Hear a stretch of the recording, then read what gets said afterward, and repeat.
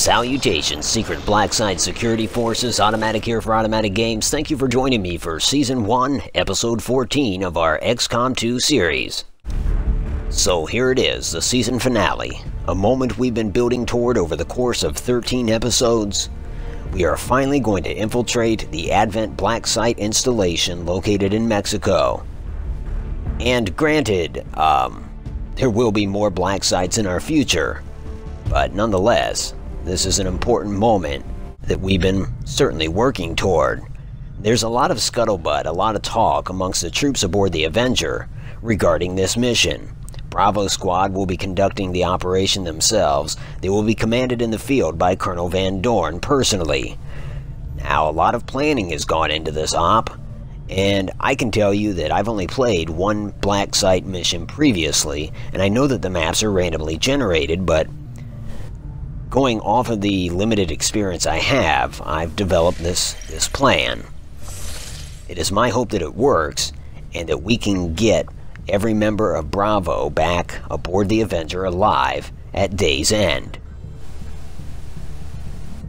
And we do anticipate heavy resistance, but we are going to employ a lot of stealth. That is key for this mission. And so here they are, Bravo Squad, again commanded by Peter Van Doorn, codenamed Wolverine, carrying a mag rifle, an arc blade, and a hand grenade. And Bravo Squad's normal leader, William Lee, codenamed Weasel, also carrying a mag rifle and an arc blade, but a flashbang instead of a hand grenade. He is joined as usual by Joan Richards, codenamed Jbone. As squad medic, she'll be taking a med kit and her mag rifle. Mark Jackson, codenamed Stonewall. The squad sniper is of course bringing his sniper rifle, the Shadow Keeper, and a hand grenade. And as usual, Otto Williams, codenamed Otto Mattak. He'll be taking a mag rifle, arc blade, and the mimic beacon. And finally, Jared Williamson, codenamed Manzer. He'll be taking his heavy machine gun, a grenade launcher, the frost bomb, and a hand grenade. And there you have it, Bravo Squad, as it stands for this mission. They're all wearing black, because we'll be moving out in early evening. With no further ado, Bravo, you may board when ready. It was a concern of Weasel's that he'd have to dress in khaki for this mission, but Van Doorn assured him that they'd all be dressing in black. Deployed. We're in the pipe, 5x5. Copy that, Firebrand. Begin your descent immediately. Our contacts in the local resistance have shown us how to access the Advent Black Site. The aliens worked hard to keep this place under the radar, and we don't know what we're gonna find in there. Keep your heads up. Expect heavy opposition. For the individual member of Bravo Squad, there's no getting around wearing every accoutrement Van Doorn expects one to wear.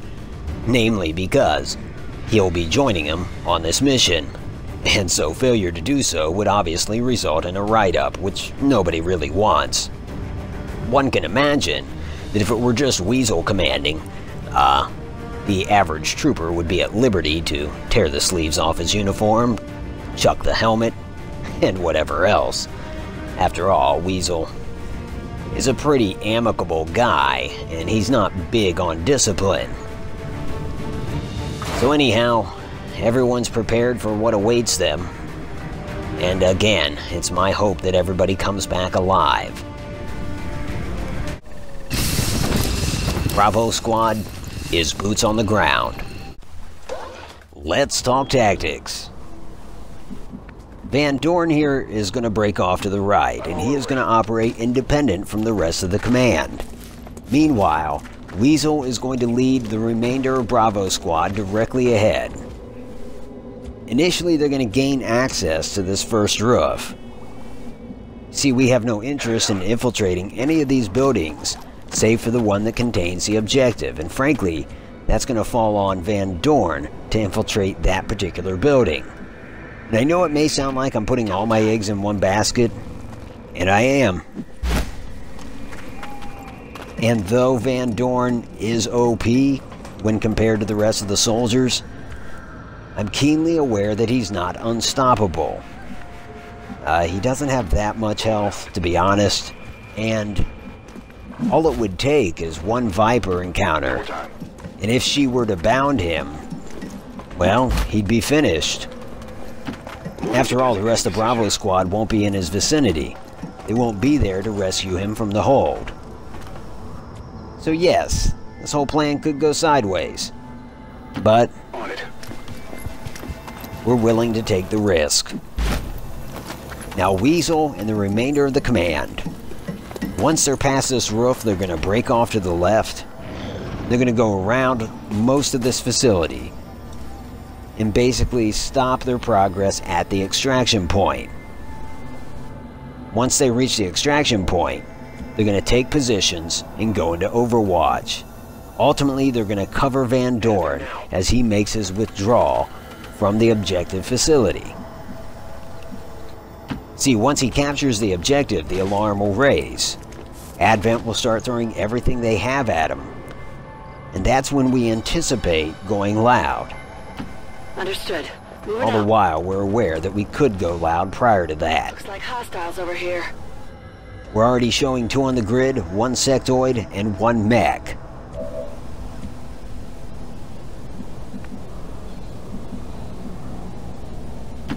Already there. Now there's a lot of what-ifs.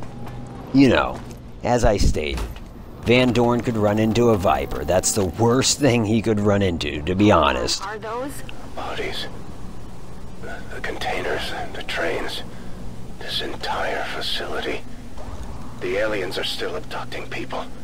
From the looks of it, they may never have stopped after the invasion. Those containers look like they have self-contained power cells. It could be some kind of stasis system. It's possible at least some of those people might still be alive. Bravo's position could be compromised. Got it. That would be horrible.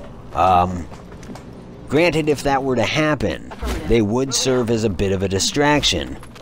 And Van Doorn could still proceed to the objective. He just wouldn't have that cover there at the end, which I think will be necessary. But, you know, we will see how it unfolds. Copy that.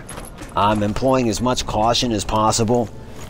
And you know, earlier I talked about having a plan, and on the one hand, you could take that in the sense of like story, you know, for story's sake. It's easy to accept that XCOM senior officers have been ironing out the details of this plan for some time. But then there's the other way in which you could take it, and the other way in which I meant it, which was that I was planning this for some time. And by that, you know, I don't mean that, I guess you could say, like, you know, it's a random map. How could you plan for this ahead of time without, like, engaging in save scum or using the camera to pan over the whole map or something like that? And one, I'm not engaging in save scum. If I do, when and if I do, I will tell you. And two, you can't really, I mean, you can pan over the map, but it's not going to afford you much insight because the bulk of the map is shrouded by the fog of war. So it's not like I can just pan over the map and then sleep on it. No. What I mean by preparing for it or by hashing out a plan is the technological advances that we made leading up to it. City center they've built, and this looks like the end of the line, at least for this area. Good to go. For instance, we recently unlocked Lightning Strike. That allows each squad member to move 3 additional spaces, initially for the first few rounds, as long as they're in concealment. And as you can see, the sectoid's looking at our last position. I mean, we are probably only 3 steps ahead of him, so I really feel like Lightning Strike has paid off. I also wanted to make sure that we had magnetic weapons, and that we had the Mimic Beacon, because I feel like the Mimic Beacon is going to come in handy when the alarms are raised. We're definitely going to use it should the situation go loud.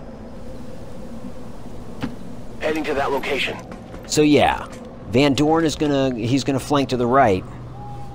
The rest of Bravo flanks to the left. Now, as we've done with both Charlie and Alpha, I want to briefly discuss the dynamics of Bravo Squad. They have a reputation for being laid-back, easygoing individuals. And let's start with Weasel. His file says that he's one of the most well-liked members of XCOM. And what does he think of Bravo Squad? Well, he's carved out time from his schedule to associate with, be receptive to, and quote-unquote hang out with each of his subordinates at one time or another.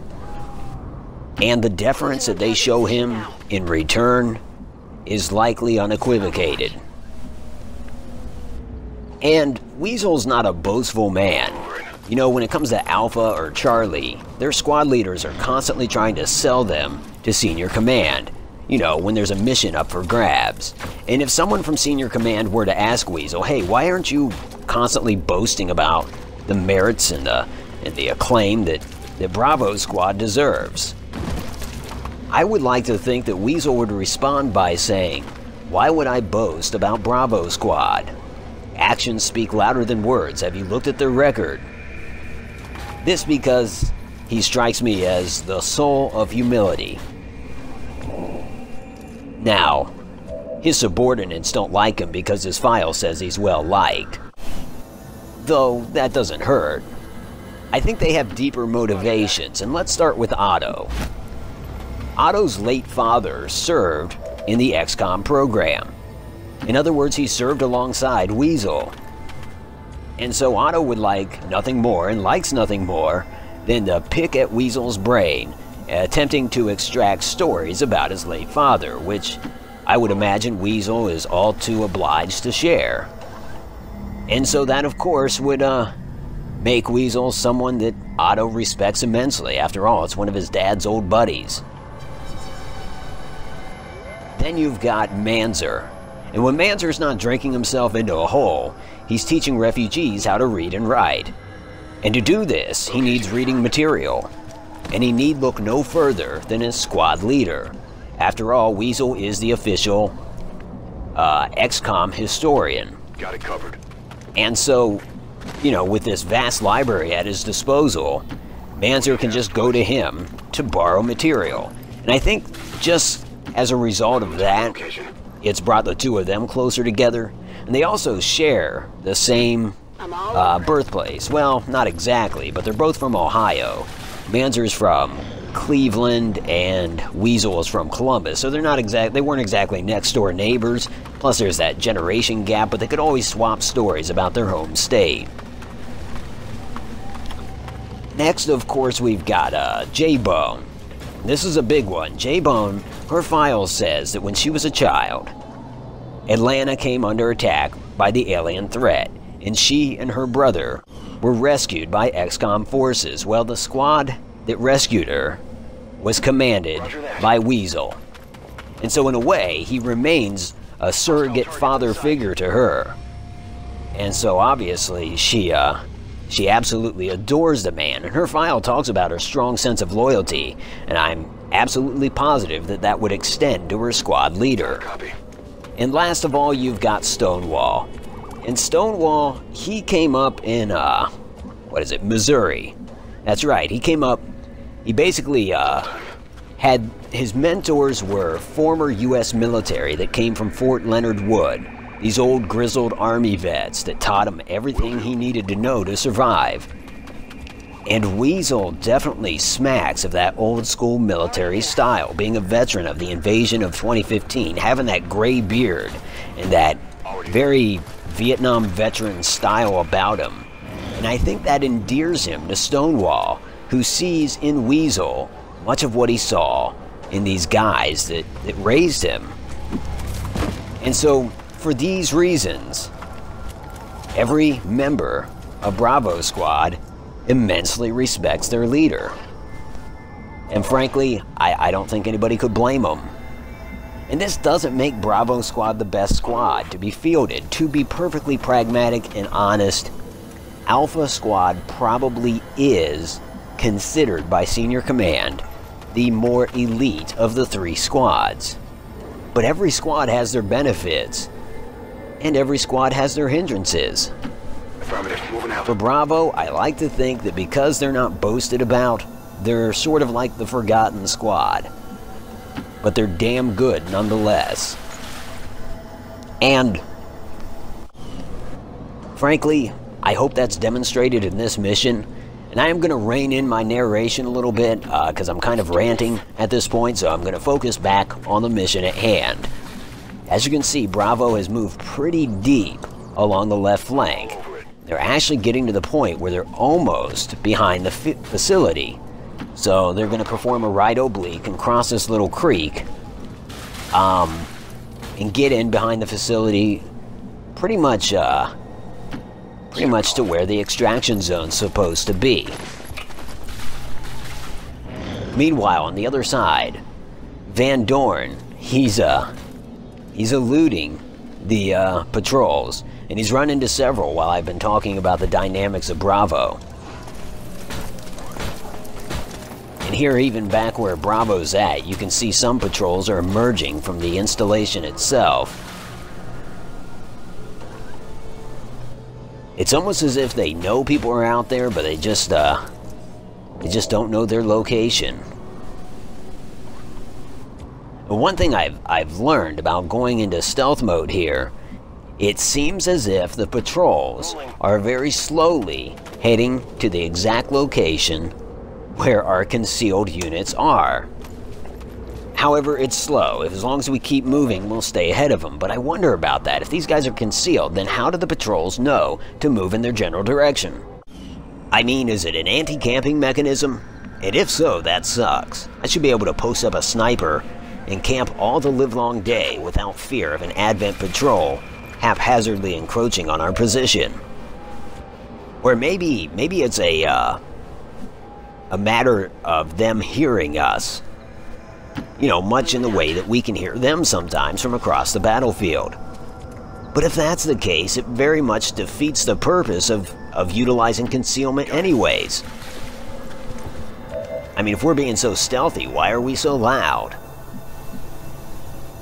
Anyhow, it's one source of frustration for me. And it's, even in this mission, it's becoming increasingly frustrating for me to realize that these patrols are just following us around the map, albeit slow, albeit at a zombie's pace. It's just not something I'm too fond of.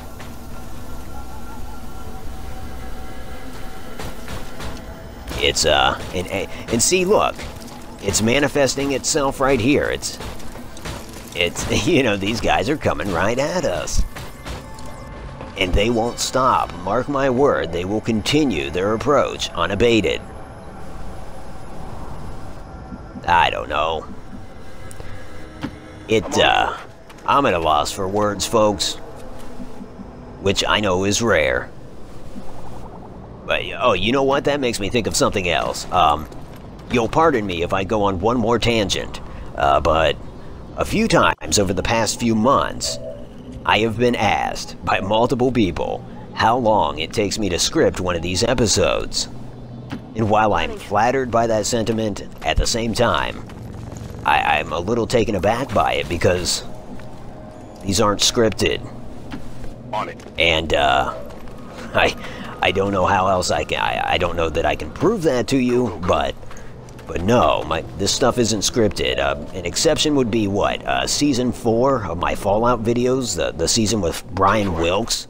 Well, that was scripted, and that, in part, that's why I stopped doing that season. And the pre-recorded stuff you hear, like the boatswain's call, and the file audio, like when you're looking at a troop's file, that's scripted, but as far as my narration, not so much.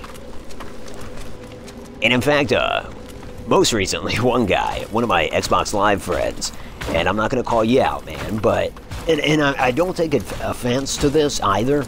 You know, if anything, I take it as a compliment, but one guy asked me, well, he didn't ask, he said, when watching your videos, I can really tell when you're on script and then when you deviate from the script. And I'm sitting here thinking to myself, dude, if that's the case, then I'm always deviating from the script, because there is no script. But, again, I take it as a compliment. I just wanted to clarify. And I guess, you know, those of you that know me in real life, you probably know about Spinwash All-Stars. Location confirmed. Well, I mean, I rest my case. So many victims. Processed with such brutal efficiency. Test subjects for some sort of weapon, perhaps. Looks more like a refinery to me, Doctor. Once we get our hands on that sample, we'll know for sure. I'm with Shen. It looks like a refinery. And the main resource is abducted people. That's horrible. Spinwash All-Stars. Roger that. Yeah, that was a band I was a part of, and I was the vocalist for it. And it was mostly an improv band. I mean, we'd go do shows and we'd pass around a notepad, and we'd have members of the audience go ahead and write a word or a phrase, and then they would pass it back up to the stage, and we would do a song utilizing all those words, and I would make it rhyme, and we would implement a chorus that I would have to go back to. And I had no problem doing it. I like doing improv. And when we weren't doing that, we'd get a magazine and rip an article out and basically do a song about that article, and I'd paraphrase so that it rhymed. But yeah, I mean, it was all on a whim, it was all impromptu, and it was a whole hell of a lot of fun. I wish we still did it, but you know, seeing as we could do that at a moment's notice, at the drop of a hat, it shouldn't be a far cry for you to believe that this narration is far from scripted. If anything, occasionally I'll mess up and re-record the narration, and at least then I kind of have like a general idea as to what I want to say, but that's as close to scripted as I get. Well, folks, I'm going to get back on topic now. It does appear that our stealthy approach has come to a conclusion. I say that because, indeed, this patrol has caught up to us, and certain elements of Bravo Squad cannot move without being seen. So unfortunately, we are about to go loud. But I must say that our plan has, it's really moved along flawlessly up until this point. Indeed, the bulk of Bravo Squad is at the extraction point, and Van Doorn has eyes on the objective. That's really what we wanted to effect. So yeah, I'm happy with that. I'm not too happy that the squad spotted us, but what we're gonna do is throw some units into Overwatch, then we'll have Manzer open up with the Frost Bomb. He'll freeze this patrol. Now granted, there is that other patrol with a Muton inside. In fact, what do we have? 6 on the grid. We've got this mech. He's got 2 troopers with him. Again, I'm assigning a gender to a robot. But here goes nothing. We're going loud. Catch!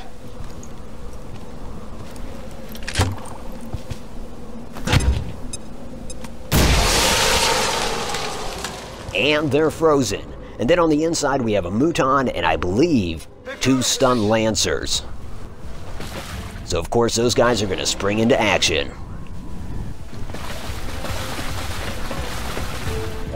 Damn, they're focusing on Van Doorn. So apparently he has broken concealment. I didn't realize that would be an issue. Well, he can go right back into concealment though, unless of course they can literally see him. Which I hope is not the case. It appears that it is not. So now that he's back in concealment, hopefully that Muton and the 2 stun Lancers will focus their attention on Bravo instead. And they are. Sort of. Well, damn. This could get complicated. Ideally, we want them to focus on Bravo so that Van Doorn can go inside and get that damn objective. Okay. So we're gonna start with Manzer. No, actually, decisions.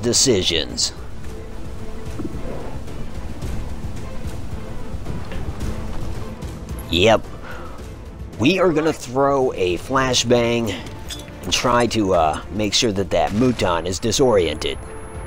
And it is. Position compromised. So that'll allow us a little more freedom. He was in Overwatch, so we are avoiding that. Have Manzer open up on the mech. decent damage and a little bit shredded to boot. Next, we will have, let's see. Jbone is going to reposition. I'd love to take out that Muton. But no, it's too tough a shot. Oh, it doesn't matter, she misses anyway. Yeah. Yeah, she might as well have fired at the Muton. Which is an enemy asset that we need to remove from this battlefield. And to that end, Jackson is going to advance. Let's move already. And he is going to deploy a hand grenade with the full intention of getting rid of that Muton's cover. Frag Which... Wait. Damn it. Okay. So slight miscalculation on my part. It didn't do anything to the Muton's cover. You know, maybe he frightened it, though. Covering now. One can hope. Yeah, I'm gonna hold on to that hope. So, as to Otto, he is, you know, actually, he's gonna deploy that mimic beacon. Go ahead and toss it over here. And that should serve as a potent distraction to our adversaries. In fact, I think the mimic beacon will take targeting priority over our troopers. I guess we'll find out momentarily. Well, we didn't act quick enough to stop that mech or the two troopers over there. And so they are back in motion. And firing at the mimic beacon. Much to my delight. Watch the flanks! One soldier is taking a shot. Who was that at? Weasel? No, it was at Otto. Either way, it's no good. Muton also doing some damage to the mimic beacon, which is irrelevant damage. And fortunately, the stun lancers are sallying forth with the full intention of vanquishing the mimic beacon, which vanquished itself. So, fruitless endeavor, folks. Manzer is gonna find, well, actually, so many things to shoot at. You know what? Yeah. I'm gonna shoot at that guy out in the open.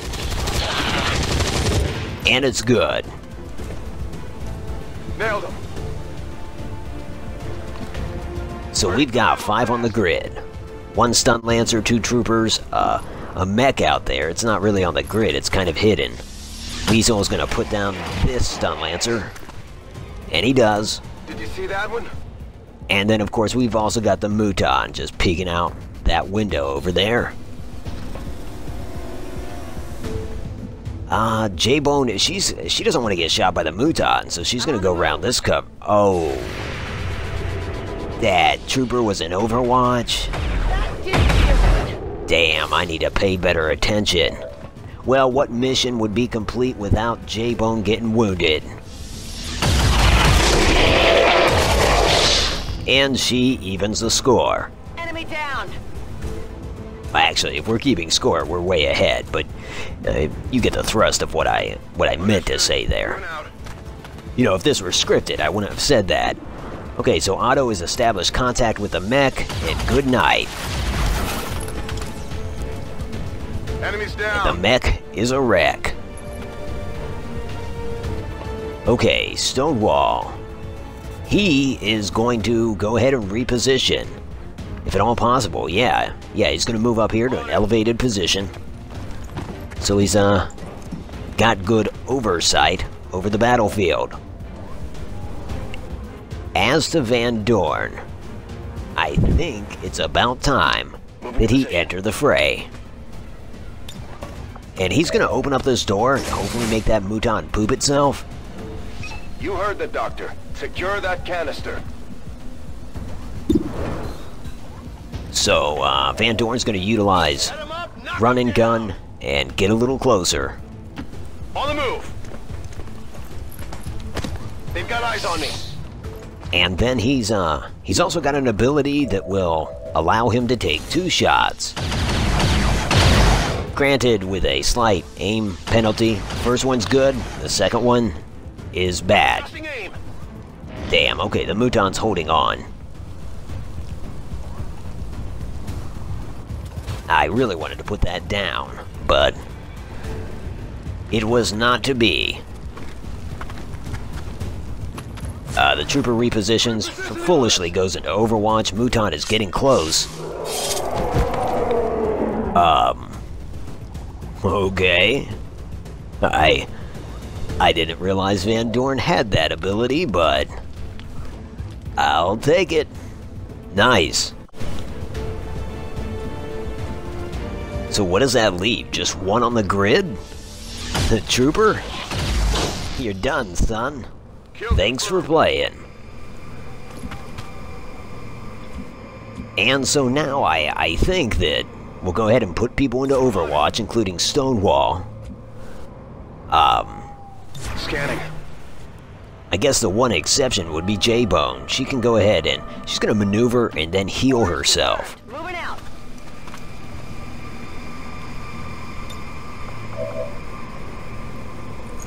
Yep. Fulfill her role as Dr. Feelgood and as the Wolverine, or rather Van Doorn. He's going to approach the objective vial and get it.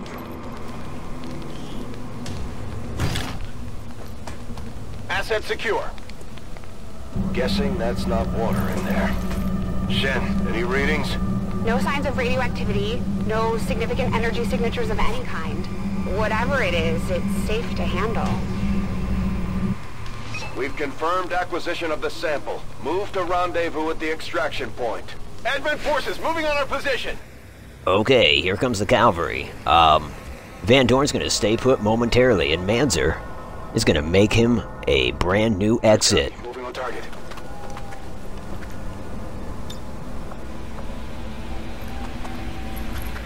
Like so. Grenade out!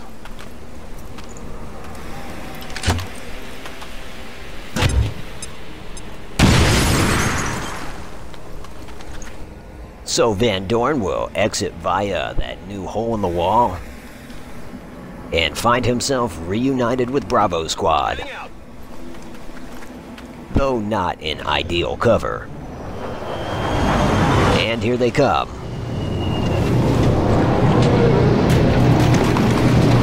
Into the fire. These boys don't know what they're in for. Advent forces on the ground. Translation? Oh, hell. Yep, they're moving. Cover my flank! The officer is injured and dead. Stonewall puts him down. You see that? Sure did. Sure did.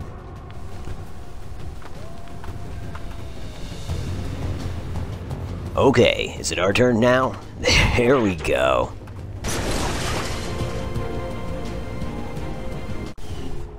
Well, that lone, presumably frightened Advent trooper is out there behind minimal cover, and Stonewall is going to take a flanking shot. And by doing so, he takes the trooper down. Who's keeping score? I'm keeping score, and I believe that's 2. As to the rest of Bravo Squad, they're going to position themselves behind moderate to full cover, and they're going to go into Overwatch. The enemy mech is not in a position where it has direct line of sight on any of our elements, so it's going to have to maneuver to establish any kind of contact. And in doing so, we hope that it will trigger our overwatch and it'll come under a hailstorm of fire. Now the one exception to this may be Van Doorn, seeing as he does have the vial that is the objective, so yeah, if he can reach it, we're gonna pull him over to the extraction zone and get him the hell out of here. Go, go, go! And he can. Getting out of here. And so Van Doorn, along with the asset, is away. Avenger, this is Firebrand. Package is secure. Now let's see what that mech does. It can't possibly stand its ground. No, it's moving all right. Manzer opens up. It's a miss. Weasel. Also a miss. Jbone just misses as well. Otto scores a hit, all right. And the mech very naively goes into Overwatch. What is up with this enemy AI? I mean, I'm not complaining, don't get me wrong. So yeah, we're gonna have Stonewall put the mech down. Which he does. I had every confidence that he'd hit. You want some more? I don't know that we can give them any more. That was the last man, or well, rather the last machine standing. So Double time. So the grid is clear. Otto is going to extract. And just behind him, we'll have Joan extract because, frankly, because although she passed herself up in the field, the fact remains she is wounded. So now she is away. And then Manzer. Affirmative, moving out. Weasel, on the other hand, he is going to remain in the field. He insists upon being the last element of Bravo Squad out of the area of operations, so he's going to stand by until Jackson's away.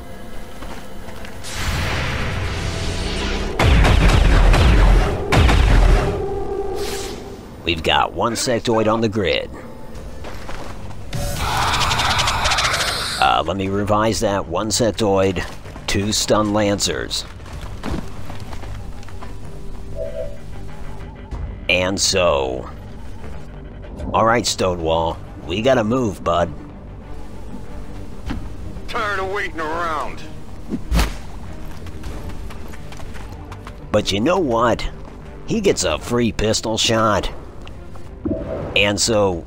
he wants to leave one of these stun lancers with a parting gift. And yet, he feels like that's inadequate. So why not double up the gift? Have another.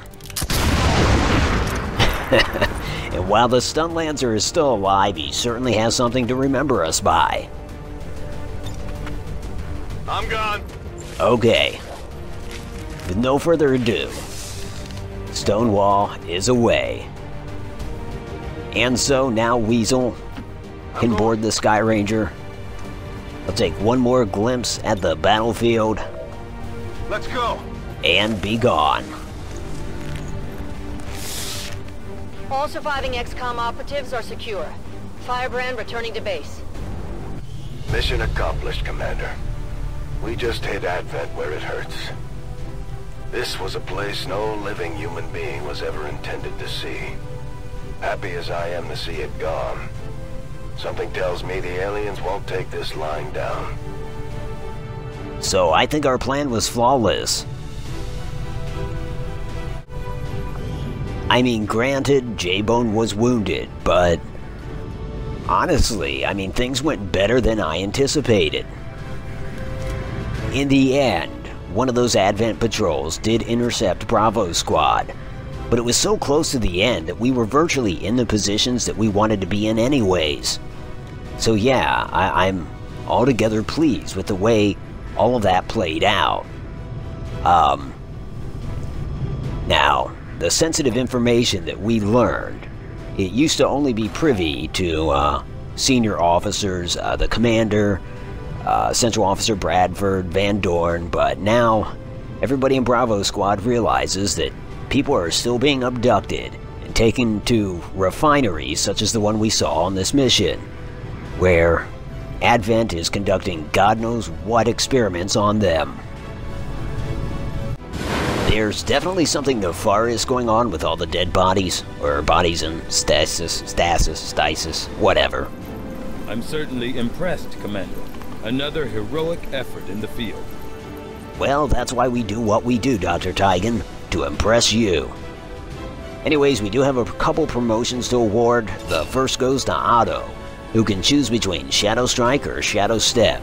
Shadow Step is the ability to avoid enemy overwatch, but we're going to go with Shadow Strike, the capability to inflict more damage when firing from a position of concealment. And the second promotion award goes to, drumroll, Manzer. He gets to well, it's not a choice at all. So yeah, suppression it is. Why would you choose demolition, where you fire specifically at enemy cover? If you throw any kind of explosive, you both destroy the cover and damage the enemy. Somebody explain that to me. Bravo? Now that we've recovered the apparent product of the Black Site facility, I imagine it will take considerable time and resources to uncover the true purpose of this substance. I will begin preparations for a complete analysis immediately, Commander. And we also recovered a laser sight. And the capability to research alien encryption. Having now seen the inner workings of the Black Site facility, the outcome is perhaps even more troubling than I had expected. It is clear the aliens have undertaken a gruesome task. I will leave this matter for you to investigate, Commander. You can count on us, Mr. Spokesman. New objective added. Research alien encryption. Well, we certainly will. The aliens are relaying a form of encryption beyond anything we've ever encountered, much less theorized. We'll have to find a means of breaking the code, but I expect it will take some time. Yep. We should talk to that hustler running the black market. Maybe she can help us out restocking the bar. No doubt. No doubt indeed. I imagine that a vast majority of our personnel is going to be hitting the bar tonight. After all, we've got to celebrate the events of the day, and what better way to celebrate than throwing a few back? You know, we've come a long way in this first season. From our limited scope, operating in and around Vancouver, to branching out into Mexico, and sacking an Advent Black Site. And one can presume there'll be more enemy Black Sites in our near future. So we can't afford to rest on our laurels, no, we must look ahead. And also, we have to investigate that signal from Dr. Valen, so we'll be doing that in Season 2 as well. You know, now that I think about it, let's go ahead and check out the geoscape. Now, I don't want to make any strategic moves at this time, but I do want to see what's what. Got a few things on the board. An impressive effort, Commander. The destruction of their Black Site will no doubt slow the aliens' progress, but time is still short. Well, I'm all about undermining the Avatar project. I wish we could have taken more than one dot off of that meter, but oh well. We'll take what we can get. So yeah, that'll do it for Season 1. Again, the name of this season was Known Enemies. I'm not sure what the name of Season 2 will be yet, but we'll find out. And, hey, there's Stonewall. He's not drinking with the rest of the gang, but he is drinking. But rather, he's drinking all alone. Oh well, you know, he's had a long day. And we've had a long season, but it's come to a close. And I do appreciate you tuning in. As always, this is Automatic for Automatic Games. If you like this, and if you are subscribed, I will talk to you soon, friends. Thanks for watching.